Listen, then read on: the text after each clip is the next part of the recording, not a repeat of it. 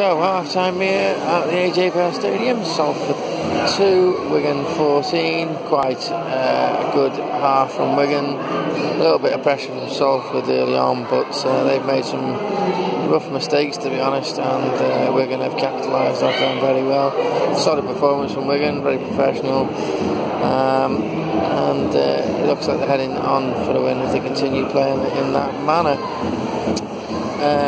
On another note, Wrexham's now been called off tomorrow, so pretty much everything's been called off tomorrow. But however, South Shields versus FC United is still on, so we're heading to South Shields. Not been there before, so new ground, happy days.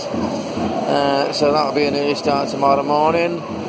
Probably won't get a cheap train ticket for it now, buying it now, but there you go. It's an adventure. That's if it goes ahead anyway. More than likely that'll be called off as well. I'll be surprised if anything actually takes place tomorrow. I'm shocked this is actually going ahead right now, to be honest with you. But we will strive to carry on going as long as games are on.